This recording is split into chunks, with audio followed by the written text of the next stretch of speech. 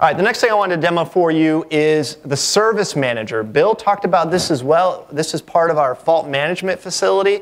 It's another key technology of Solaris that differentiates it from definitely Linux. Actually, I compare this technology a little bit if you're familiar with Windows and its services manager. It's kind of similar to that. One of the nice things is our services, and services are anything. I'll show you everything that's running on your system, the network, SSH, web server, whatever you have. Those are all system services.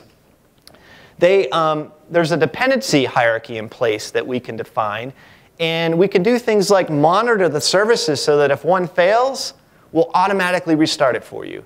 But it goes beyond that. If one fails and other services are dependent on that service, we will notify those services that there's a problem and they can act accordingly as well.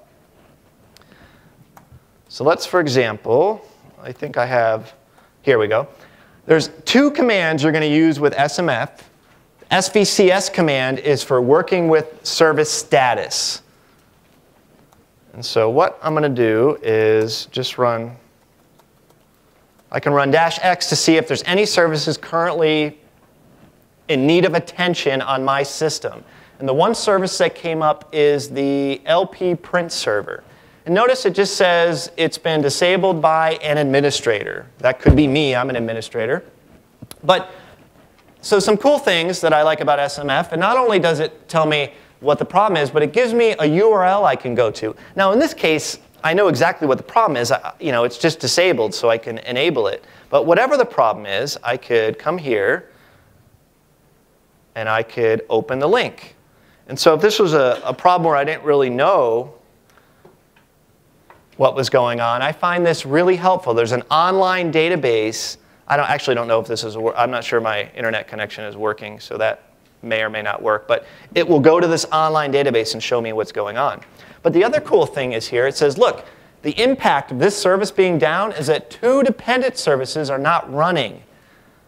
And I can use the -v option to see what those are. So we run that again. And now I can see that, I don't even know what these are, but if I cared about them, the IPP listener service and the RFC 1179 service are not running because the print server is not running.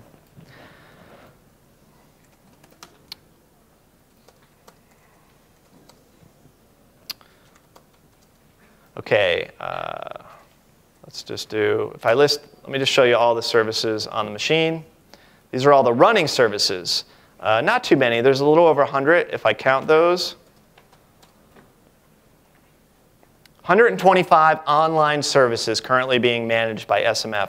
If I want to see all the services, I can do -A, and it's a couple hundred.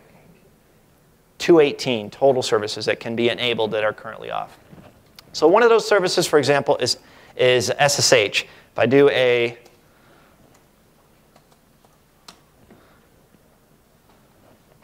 SVCS-L SSH, I get all kinds of information on SSH. Another thing I like is the logging is all centralized. It's all in var service log and then some log file. And you see all the dependencies that SSH has. If any one of these services is down, SSH will probably have a problem. So what I'm going to do is open up a new window. Let's copy this log.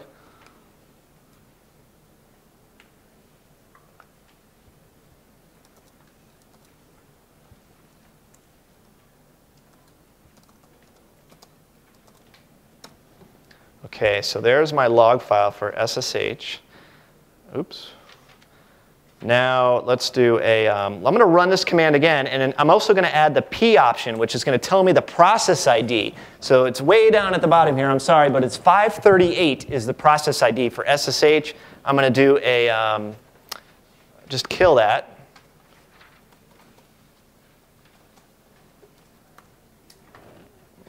Is that right?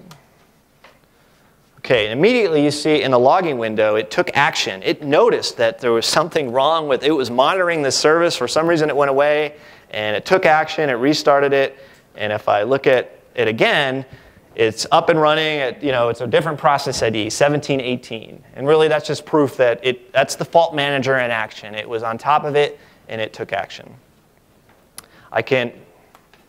So in addition to SVCS for looking at service status, For managing service, you use the svc admin command.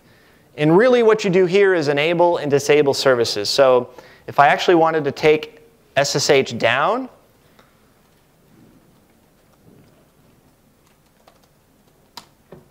there, I just disabled it.